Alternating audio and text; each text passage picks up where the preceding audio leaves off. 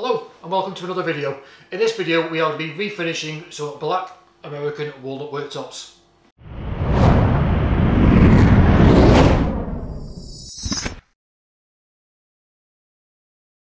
Just for clarification, I am now a brand ambassador for Rubio Monocoat. I have not been asked to make this video. These views are my own, although I will be receiving monetary values for doing this video.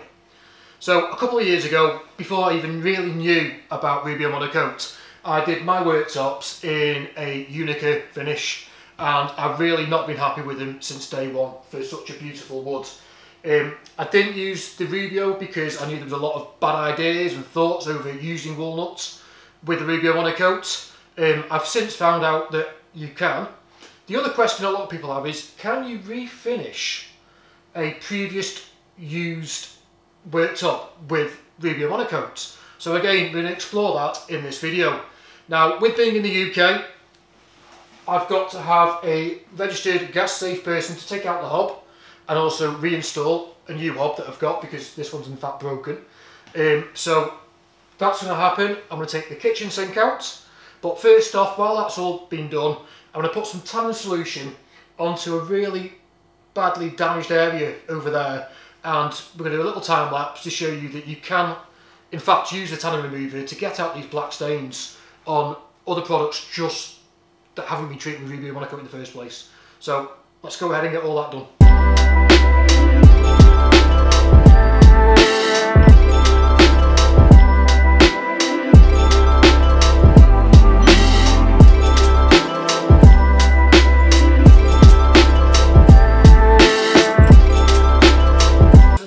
Was wider than the existing one.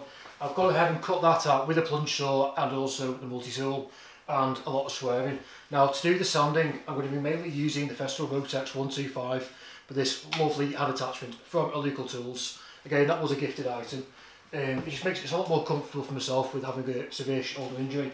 To get into the corners, I will be using a card scraper and also a little hand sanding block, making sure you go with the grain so you don't cause any scratches basically. So I'm going to go ahead, I'll work through 80, 120, 150, 180 and get the entire thing sanded.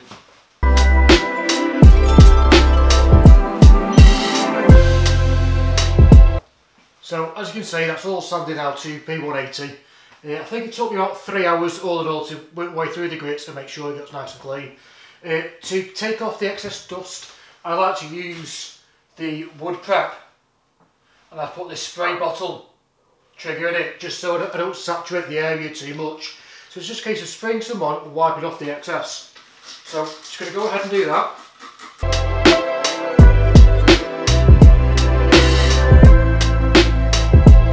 How much is coming off that as well. So what we do now is we leave this for about 15-20 minutes it'll take to dry. So we need to let it fully dry, then we're going to denib it and apply some of the Rubio Monocoat Pure Oil 2C+.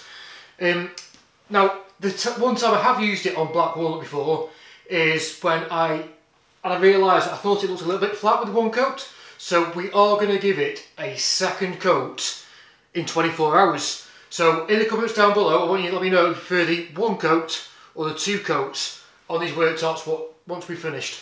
The wood prep is now dried, so we're going to go ahead and mix up the Rubio Monocoat.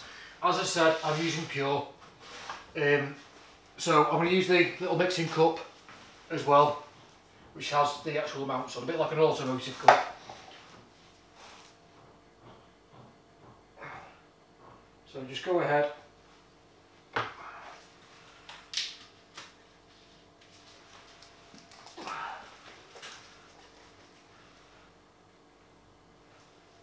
Mix it at a 3:1 ratio.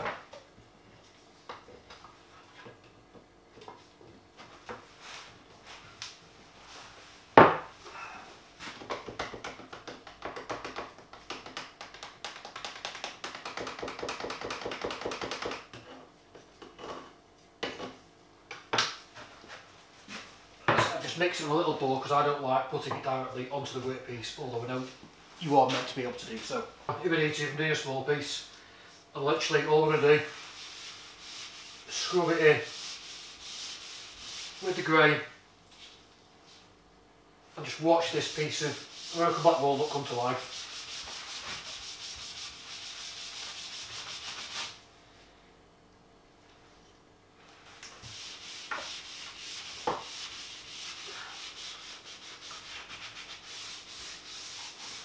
Put plenty on, leave it for 10 to 15 minutes, then we'll go over it with a lint-free cloth and just wipe off any excess that may be there.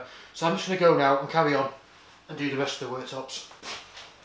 So as you can see, you can quite easily sand back another worktop that's been treated in a different type of finish previously and then refinish with the Rubio Monocoat. Now, this has got had the one coat on. In my opinion, it does, as I say, it does go a little bit flat once it's dried. So I'll do some shots now and then we'll come back. I'm going to give it a second coat tomorrow. So to prepare for the second coat, I used a red sanding pad, wipe with a tack cloth and apply the oil 2C in the normal manner. And then I really do think the second coat has really made it pop. But let me know what you think in the comments down below. Thanks very much for watching.